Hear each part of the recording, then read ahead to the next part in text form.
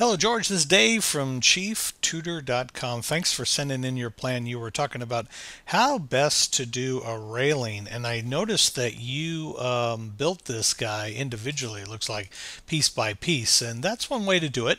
Of course, it does take a long time, but it gets you kind of exactly what you want, right? It was just a lot of work, right?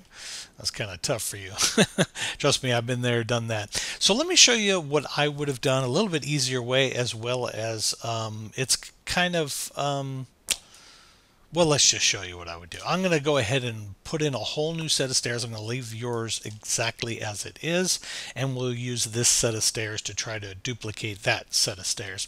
So specifically, you had a neat little railing going up the side, so we want to make that railing for this side, as well as if we leave the railing intact and we are able to implement our railing on our stair, we can then tell Chief Architect to change the handrail out, so we don't have to custom make a what you did is 3D molding and elevation view, which can be a little tricky at times.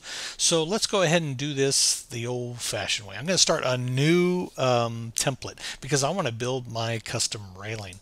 I'm going to use a wall as a reference so I can do an elevation view. So I just drew a simple wall, and I'm going to take an elevation view of that wall. And then I'm going to use my polyline solid to draw my first rail. And I want my first rail to be about 1 inch. Not 1 foot. Let's try 1 inch. There we go. By about, let's say, 32 inches. Something in height. Something like that.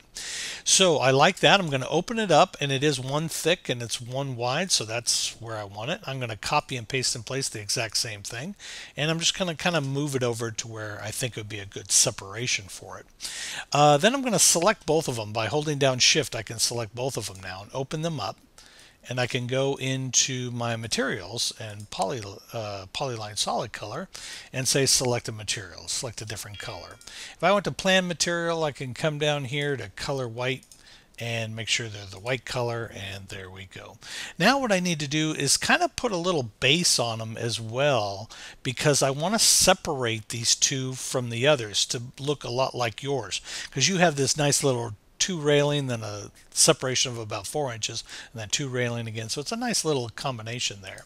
So we're trying to pick up that concept. To do that, I'm going to use another tool. So first I'm going to delete the wall, come back to my plan. There's my 2 little rails. And now I'm going to start drawing in another mode. Let's do a countertop, because we can use anything in Chief, which is great. And I'm just going to draw a countertop kind of over the top of those, and about yay far. And I want it a little wider than those two, so I'm going to make it just like that and kind of center it up the two. Now see, the distance between this rail and here and the distance between here and here is about even. That's the way I want to kind of keep it. So this way, if it copies it, if Chief starts copying it side by side by side to make my rail, that it has to travel this distance and this distance before these two start to combine. So it should be shorter than that distance. So just to confirm, I might want to pull these in just a little bit closer.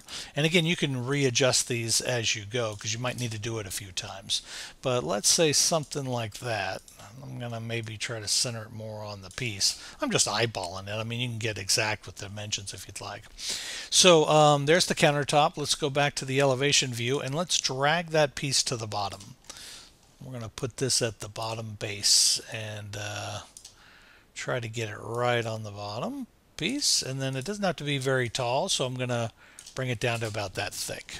Okay, there we go. Now let's look at this in a 3D view. I can see the whole thing. Now I like the colors different here, and these two are white, and I'll explain why in a little bit. But let's leave that as it is. Go to File, go to Export, and let's export our 3D model. And you have to do this in the 3D view. Oops, I chose the wrong one. File, Export, Export 3D Model 3DS. That's what we want. So this pops up and says, hey, do you want to export it? Yeah, I want to export it. So you hit Export. Oh, what do you want to call it? Let's call it Dave's Railing 001 and hit Enter. And that just created it for us. So I can close this window. I can close that window. I'm going to leave this open for now just in case I need to adjust it, and go back to my camera view of the stairs. And I'm going to go File and Import. Now I want to import that 3D symbol. So I'm going to come down here to Dave's Rail 001. There's one. And click OK. I want to make sure it's in the millwork department. So that way it'll fall into the millworks for the stairs, and click OK. And there it is.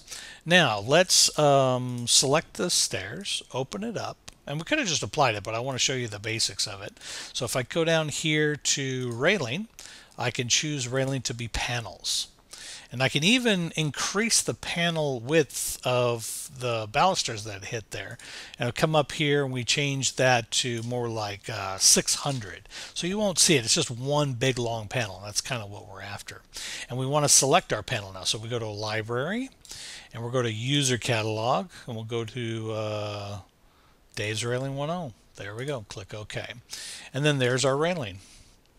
Another thing we might want to do is in the style of this, maybe do a closed stringer, because that way it looks a little bit better and sits on top, which is nice. It gets a little closer. You can see it's starting to work out nice. Now we can manipulate the handrail because we have a panel. So we can go to rails and we'll notice we have top, middle, and bottom that we can manipulate. Well, we want to manipulate the top. We want to replace to whatever the default is to a handrail. So let's just put in here handrail. And here's one that pops up. Go ahead and right click it and choose show in browser, and that'll show all the different handrails you can get for this particular model. You'll find a whole bunch of them under manufacturer catalogs as well. But I'm just going to take this one, let's say. And then I notice it's just not wide enough just yet, so I'm going to come in here to the width and I'm going to increase that to like 4 so that it looks a little nicer, and click OK. Then I'm going to take my eyedropper, I'm going to scroll in here, and I'm going to make sure that this wood is the bottom countertop color, so that all matches. And then I'm going to take the eyedropper again, click the white, and start painting the other pieces white as well. I think you had, oh, you even had white in here and white here, and then you had the wood steps I see there. So there we go. We've created your steps now in just a few minor steps of making a symbol. And then that symbol could be used as a flat railing or a raised railing like you see in the stairs here. And then just bump it right into this column that you've already built. And that's been Messing with Rails here at ChiefTutor.com. Hope you liked what you watched and you understand what you saw, because if you didn't, you could just hit rewind. Thanks for playing. Talk to you guys soon.